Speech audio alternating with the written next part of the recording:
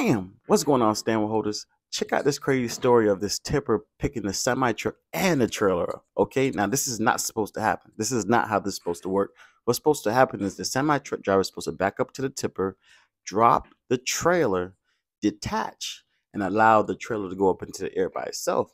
Now, the way this is looking, that Kingpin is a real Kingpin, all right? Because you would think this thing would snap, all right? Look how strong that is, all right? I wish some relationships out here were this strong, all right?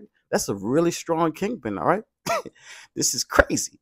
But people were stressed because they thought that, the bouncing would have bent maybe the axle. They thought, this could have been a horrible turnout, but it seems as if everything went real smooth. But my question is, where's the driver? Because the driver is supposed to be in the cab. So if the driver's way up there, I'm wondering if he's sleeping or he's stressing. Like he probably think like this could, think about it. What do you think could happen? But one of the funniest comments I saw, I'm gonna show y'all.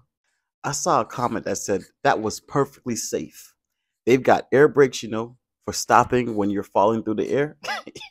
It's a corny joke, but it's hilarious. But you can see the tipper. I think they finally got who's ever operating this equipment. They finally got his attention to bring the truck down. I'm really wondering where the driver is though, because I don't see the driver walking around. Maybe it's that guy over there in the orange. I'm not sure, but I'm assuming that he was inside of the cab when this was happening. But you can watch it, guys. Watch it as it goes down. Let me know what you think in the comment section because I never seen this before. All right, because I'm wondering, right, if somebody's operating that machinery, why don't they look to make sure that the truck has detached from the trailer before they even pick it up in the air? That's what I'm wondering. But this guy must have been, nah, I'm gonna finish my job. We're gonna empty this trailer. I don't care about your semi truck. I'm trying to see. If I was the operator, I would like, I want to see what happens. All right, I want to see if the semi truck fall because it won't be my account. I won't care about it because it's not my fault that the driver didn't do what he was supposed to do.